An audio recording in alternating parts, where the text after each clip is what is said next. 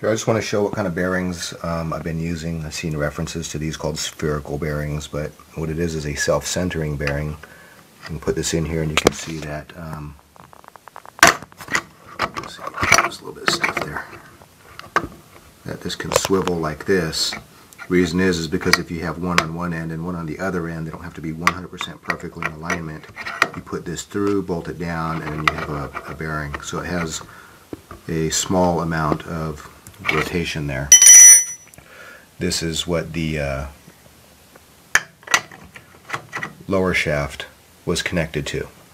Okay, this is just one of my prototype translation plates. This would have been the upper mechanism. This kind of rotates like that. The other one that I want to show you is, this is something that I was using, and you can see in this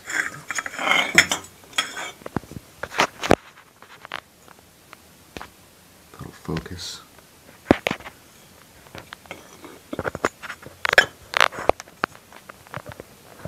See, it has a certain amount of swivel. So I've already been using these bearings from the beginning because they're easy to get, they're cheap, and it's basically a self-centering bearing. And if you see it from the other side here, you can see has a certain amount of swivel action there. So I wasn't using it as a self-centering bearing, but so that you can rotate something where the bearing had some angle to give. But that's a self-centering bearing. Now what I want to show is one of the methods that I was using to create a minor elliptical orbit, and I think it's simpler than the Skinner method, is that what happens when you have a circle, and let's say it's driven off of a belt or a motor right here. When you have a circle and you tip it this way, you now have an elliptical shape. Now I'm not talking about elliptical shape of this, because by tipping this, obviously it's still a circle, right? But what happens when you take a wheel and you tilt it slightly, like if you're looking at it like that and you tilt it like this, from the top you have an elliptical orbit that this is going to trace. So if you have this in here, okay, and you want to drive the lower shaft in an elliptical orbit, what you do is you tilt this at a few degrees, and when this is rotating like this, this will trace an elliptical orbit, and it's the easiest way to create an elliptical orbit from a rotary motion, because it's all about frames of reference. So when you're looking at the frame of reference for this, as this is spinning around regardless of the angle, it's always circular. But if you want to look at the frame of reference to what this is doing, if you see, because this can tilt back and forth like this, right?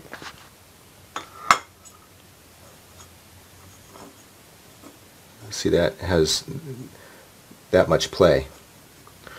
I want one that has quite a bit more, to where you'd be able to turn this at 45 degrees. See, but there's not enough give there, but it does give me a couple degrees tilt. So when you have this tilted at a couple degrees, and this keeps rotating like this, this is rotating in the elliptical orbit. So Arto, if you're seeing this, I think you know what I'm talking about. Maybe you can draw up the diagram that shows it. But any circle tipped, that point will follow an elliptical orbit in the horizontal plane. I'm not talking about the plane of the wheel itself, which is always going to be circular, but the horizontal plane that is tracing an elliptical orbit. So anyway, I just wanted to show that, because if we have a bearing, a self-centering bearing, which has, you know, quite a bit more angle than that, and you have this mounted, this would have to come through enough to make up the difference between the tilt. So if this is tilted, for example, like this, well, the distance between the lowest part of the bearing and the highest part of the bearing, you would have to have this be able to come through here, and as it rotates around like this, see from top view, it's following an elliptical orbit. So that's how to turn rotary motion from its own plane to an elliptical orbit on a separate plane, the horizontal plane. So maybe Arto will be kind enough to draw a diagram of what I'm explaining here, and we'll post that on the forum.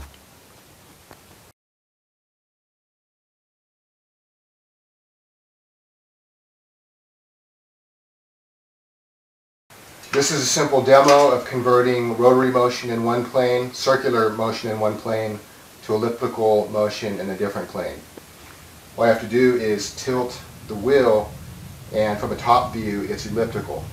So if this is the lower shaft on the Skinner machine,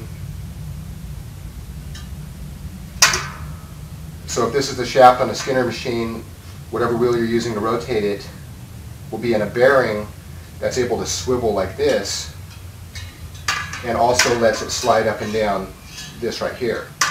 So as it's rotating, what you want to do is make sure that, this is just the concept that I'm moving towards eventually in final form, is that when it's at the peak here, at the top of the wheel that's rotating it in elliptical motion, that this is no more higher than the wheel, because what you want to do is mount some type of spoke that will catch onto this shaft, and that's what's going to support it. Otherwise, if this is too big out here, like this, when it comes around, it's obviously going to hit the shaft right here. Okay, so you have to consider all those. So as it's rotating like this, what's happening from the top view is that this is actually going in an ellipse, while this on this slanted plane is going in a perfect circle. Okay, so now as this is rotating, you can obviously put the weight right here, which will lead this. Okay, but each time this gets to the narrow end of the ellipse, this end and this end, I would not have the motor running constantly because you don't need it. As it comes right here, you give a pulse to the motor, which will turn it this way. That momentum will carry, and then as it gets to this other end of the ellipse, then it's pulsed again. So I'd only pulse the motor every 180 degrees. Even if you had magnets around this wheel, you could run it basically like a Bedini SG, and that would be sufficient to be able to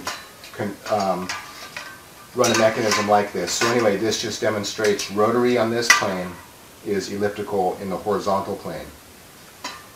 Because if you look at it from a top view, if you bring the camera over here and look straight down, as this is going like this is actually going in an elliptical, in a long ellipse this way,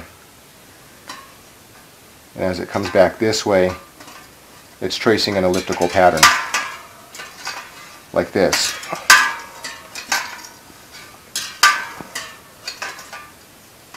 So hopefully that will let everybody understand the concept of what I'm moving towards. So anyway, thanks for watching.